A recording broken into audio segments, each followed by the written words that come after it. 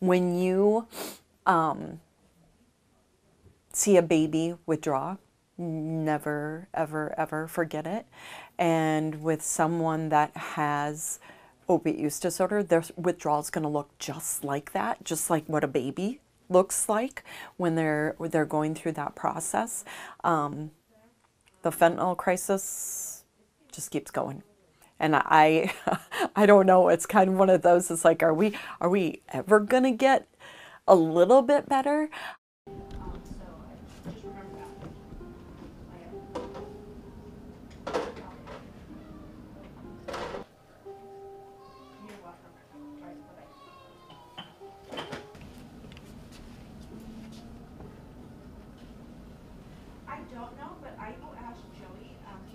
So my daughter did go through some withdrawals. She did not need medication to help with those withdrawals, but she did stay in the hospital for 7 days, which is the American Academy of Pediatrics recommends 5 to 7 days.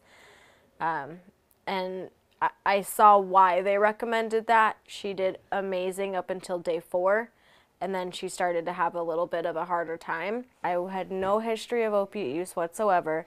None in my family. I had one cousin who went down the wrong path, but out of all of my family, one out of all of that, there was no reason for any of us to think, oh, don't give her opiates for a C-section. None of us thought that it was a red flag when I'm asking for another one every time.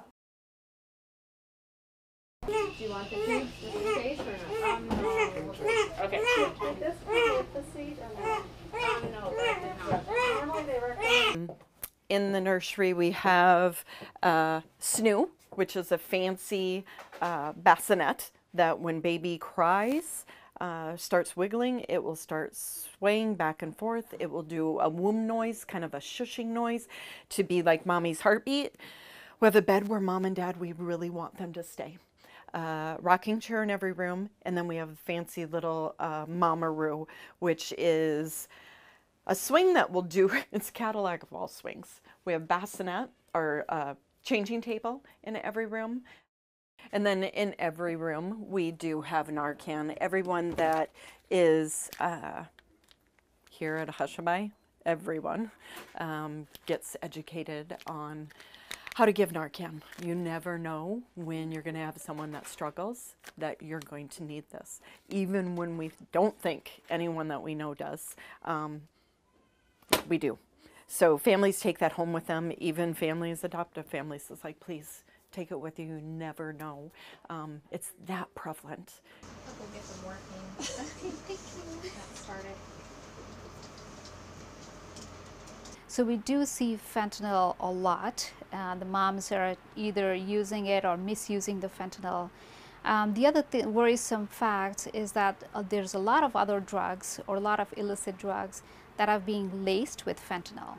And the mother may or may not know that she's been taking this that has been laced with fentanyl.